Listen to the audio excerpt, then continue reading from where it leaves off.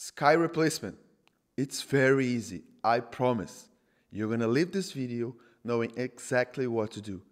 I promise, guys, it's very easy. Let's go. All right, guys, so we're here in the color page, and the first thing I like to do is do a simple color grade just to have a good separation between the subject, which is like the church right here, and the sky itself. So I'm gonna put my waveform right here, just some offset, just to boost the contrast, just a bit, moving down a little bit, okay, with the pivot, bit of gamma. I'm not trying to do like a proper grade or something, I'm just doing a rough grade just to have this good separation between the colors, all right? Second thing we want to do is to create a new node. We're going to here, right click, add serial, and in this node, we are going to do the key for the sky. So you want to go in the qualifier and go to the 3D key.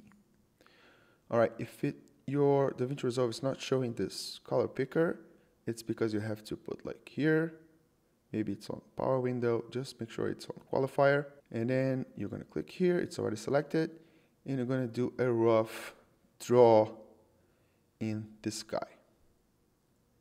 I'm gonna do it again because it took a little bit of this part of the church, so do it again. So you do it like this, you pretty much selected the sky, but if you want to add like a small part or subtract, you can click on this ones, add. For example, there was a bit of thing here.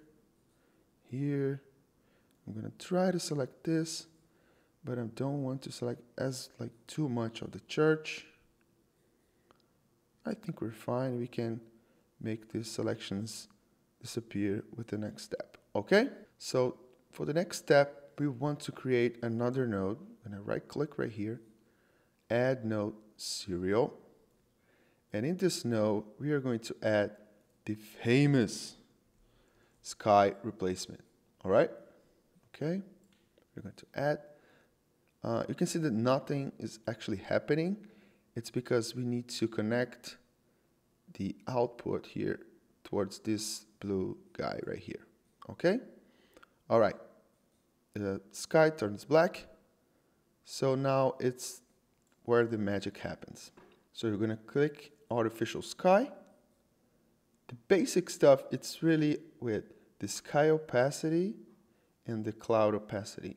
Because if you boost this up, take a look. I'm going to put to the top, 100%. It's kind of done. But if you want to add some clouds, you can go right here. And as you can see, you can pretty much change a lot of things in here, like horizon height. You can increase the bright parts, like this whites, to the top. You can decrease, of course, but I want something like this. You can increase the softness. Oops. Okay, here. And you can, the angle as well. Wow. So the cloud's opacity, you have a bit more things to change. You can pretty much do the scale. As you can see, it's a lot of options. Cloud shape, basically stretching them. I think something like this is cool. I'm going to increase the horizon height a little bit. Just a touch. All right. So cloud tilt. You see, guys, this is really about you testing. So in here in detail, you can make it look like weird.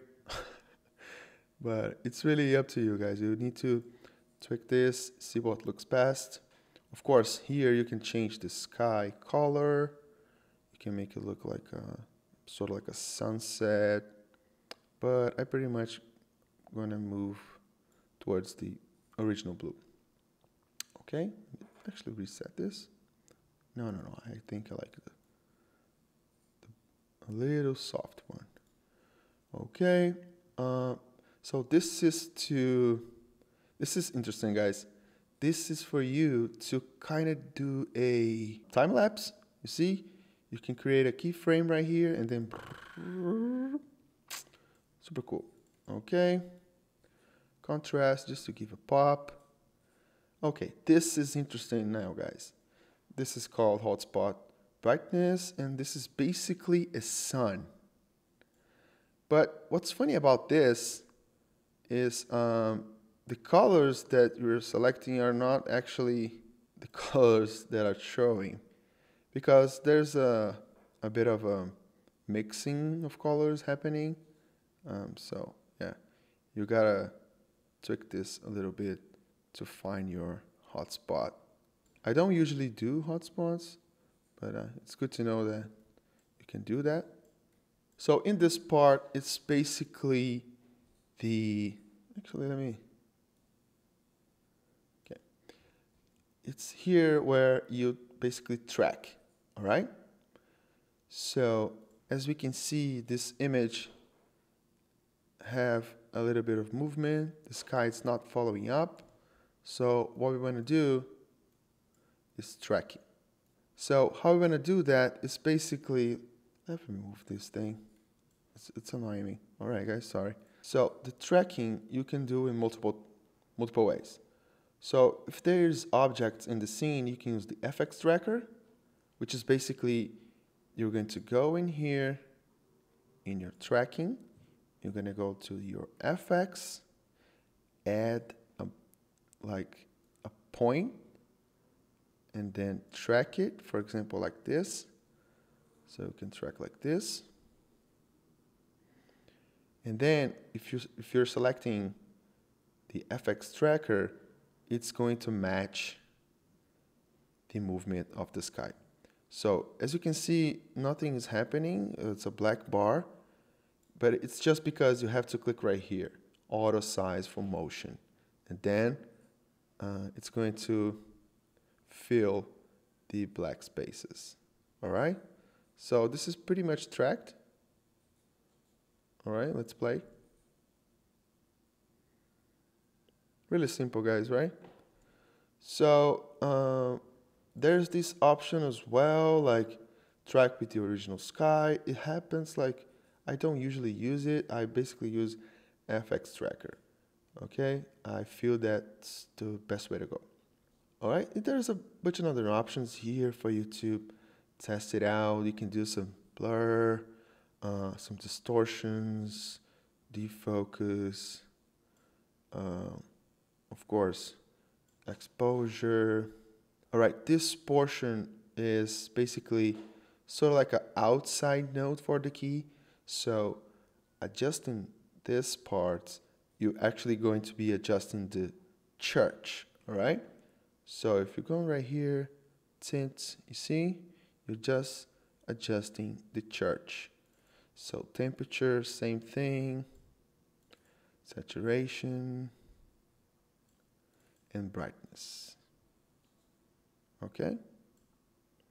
So let's do something like that. Too much? It doesn't matter, guys. I'm just trying to show.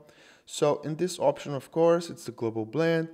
I usually use this when the key is not 100% perfect. It's kind of weird. And then there's usually the portions of close to the edges are kind of weird. So you just take a bit out, and then like after that you create a node, a serial node, and then you increase saturation to give the saturation back for the sky.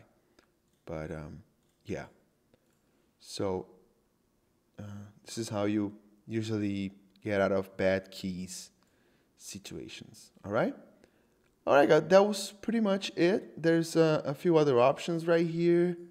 In here you're gonna see just a preview of your selection. In here you can tweak a little bit to refine your key, your black levels, white levels. It's basically to do a finesse in your key. Let's leave it like this. All right, guys, thank you so much for watching this video. I hope you guys like it. Please make sure to give some feedback for me in the comment. I'll be responding all the comments. And if you did like the video, please drop a like and subscribe to the channel because we are dropping 2 videos a week, all right?